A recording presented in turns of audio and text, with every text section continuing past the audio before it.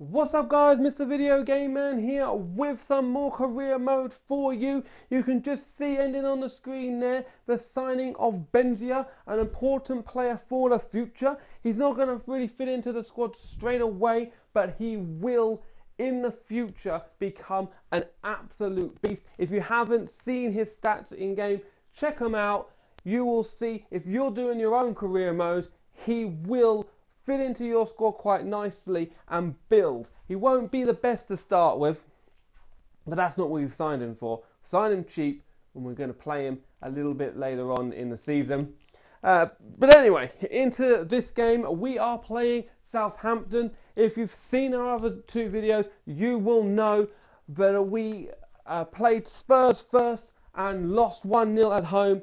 We then went and we played Crystal Palace and we smashed them 3-1.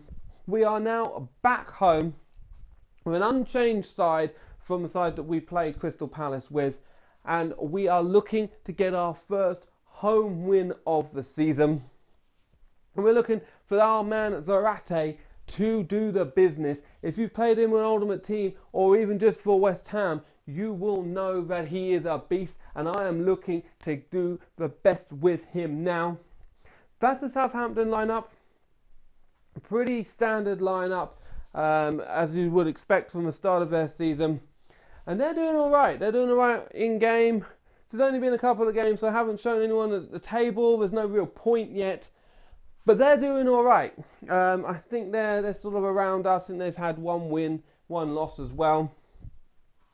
And we're looking to get this game down. We're looking to get sorted. You will see at the beginning of this match, just before we kick off, I go attacking because I'm looking to get off to a good start in this one, guys. We are looking to win. We're not messing around in this one.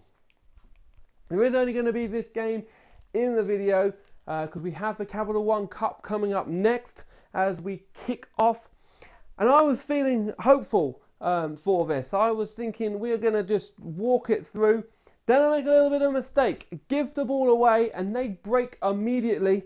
Obviously, when I'm attacking, my players do not get back.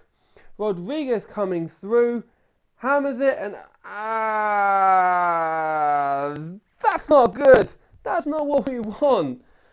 So we go 1-0 down early on, and then in the 17th minute, dilly-dallying around, Jenkinson though gets in, cuts into Nolan, get a lucky break, and Zarate does indeed get off to the goal scoring start, getting his first goal for West Ham in front of the West Ham fans at home.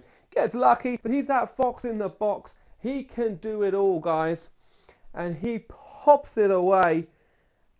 I mean, he is an amazing player if you know how to play with him. He has got it all. He's got pace, he's got skill moves, he's got great finishing.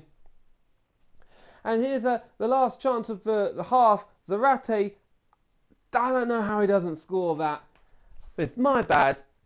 1-1 at half time. And we're looking to push on, looking to try and get that elusive goal.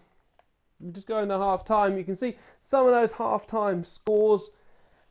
Second half, things don't go according to plan. They almost score several times. I mean, this one is one of the best. The goalkeeper has to come across, and then right at the death, I do not know how this one is missed, but look at that. Look how close he gets to scoring there, and I do not know how that did not go in. But that is how it ends, 1-1. So just a short video at the moment, guys. We are going to be back with the Capital One Cup in the next video, and I'm going to show extended highlights of that. If you did enjoy this video, please drop a like, subscribe for more of the same, and I will see you guys next time when we play in the Capital One Cup. Thank you.